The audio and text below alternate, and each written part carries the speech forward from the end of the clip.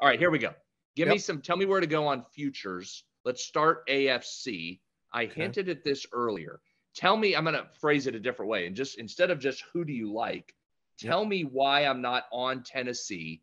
We talked about this earlier in the week on Game Within the Game. It was plus 500 earlier this week on Monday. As we record midweek, down to plus 450 on Tennessee. They're going to be the 1 seed. Is that the play for AFC futures? Is that the best value? Number plus realistic chance. How do I play AFC futures? So right now, what I would do in the book is like, well, see, the problem is like it's different in the NFC. We know who the 1 seed is. So I think if you like Tennessee, you should probably play them now to win the AFC, because if they get the 1 seed, which they should, but until we know, the price is going to come down. There's going to be an adjustment. They're not going to be better than Kansas City. And I mean, truthfully, I was texting some guys yesterday, some other odds makers and stuff. We were having a debate on what the line would be in the first playoff game. If all the seeds hold, it's Buffalo, the 4 seed, going to Tennessee. Is Buffalo going to be favored in Tennessee? I don't think so, but there's people that told me it would be pick or Buffalo -1. And I was like, they're going to the 1 seed and they're going to be favored? Like, come on, it can't be.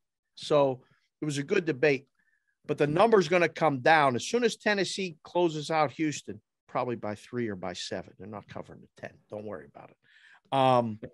They're going to, the number's going to come down. But like, I'm looking right now at a book, and it's got Kansas City's plus 210, Buffalo's plus 350, Tennessee's plus 450. Okay. I think it's one of those 3 teams. I do, to win the AFC. Now, they're going to have to play each other the first game. They can't, that combination can't be Tennessee. All 3 obviously can't get there because there are only 2 teams in the game. That's silly to even say. But who you think's going to win the Tennessee-Buffalo game, I think that's who you pick, right, to beat Kansas City. Or it's Kansas City. Kansas City can go on a road and win a game, I think. Don't you? I mean, Kansas City can go on a road and win anywhere. They didn't go to Cincinnati and win.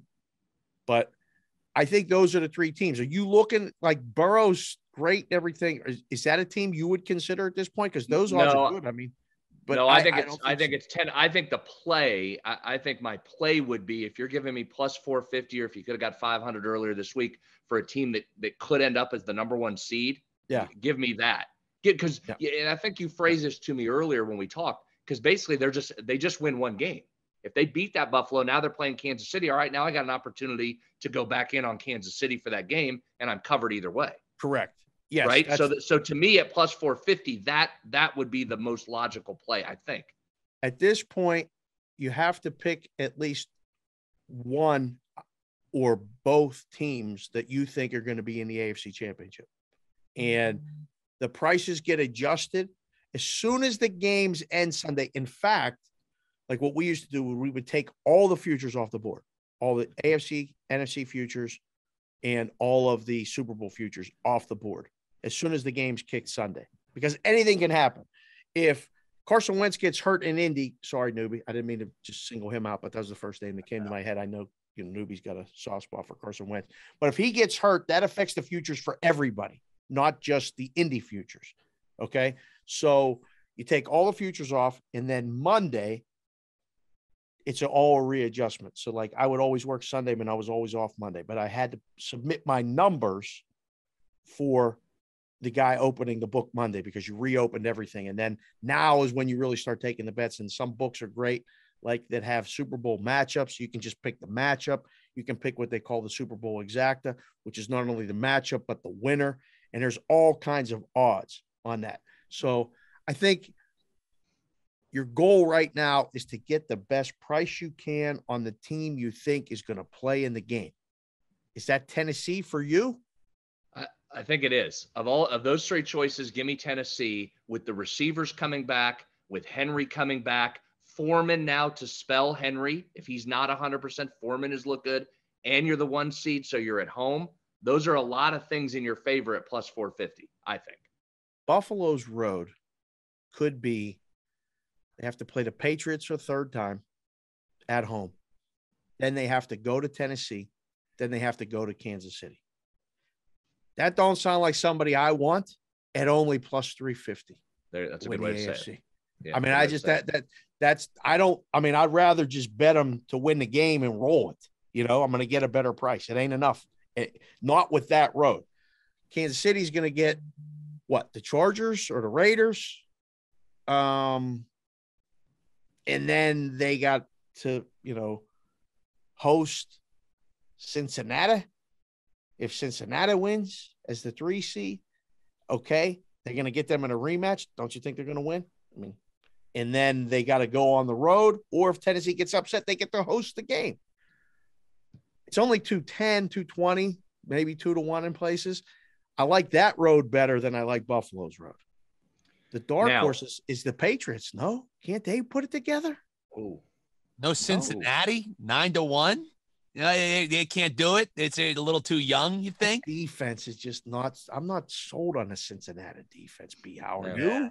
No, I mean, again, my biggest intrigue is you're giving me a 1 seed at nearly 5-1 with all their guys coming back.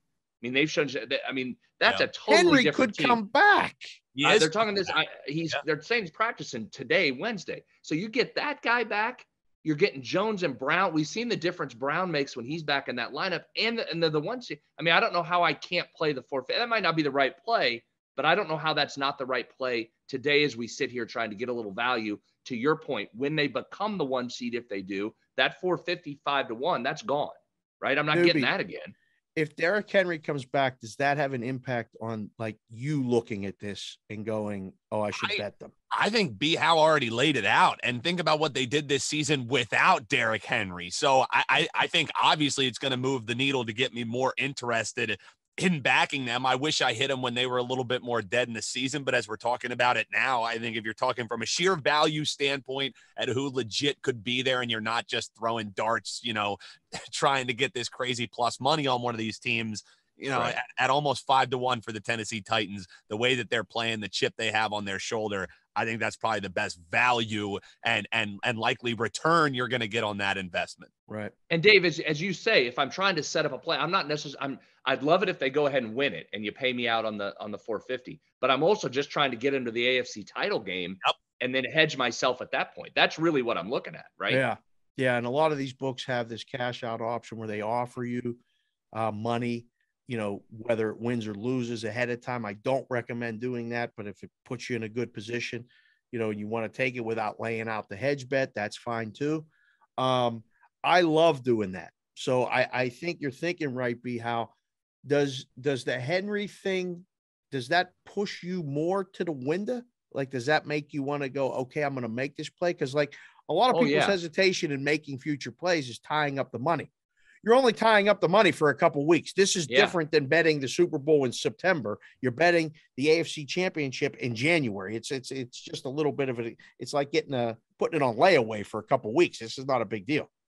Yeah, totally good with that. And yes, Henry coming back in is a factor, because I look at this team that's getting its pieces back together for a late run while having home field advantage. I mean, that's a lot of things, and you're the third best odds on the board. I mean, I don't know how you could go anywhere else in this situation. Again, they might not get all the way there, but all of those things lining up at plus 450, I think that's a play. I really do. Dave, last thing that I'm wondering too, sorry to jump in, is you're talking about how the Titans with their path, they're likely going to be a dog in 1 or maybe 2 of these games. So would a way to look at it too, rather than tying your money up, you take a money line or you take them spread, and then if you win that, you roll it over, you do the old whatever the mechanical parlay or whatever they're talking about. Is that a way to attack it too, if you like Tennessee and you don't have to tie up your money that way?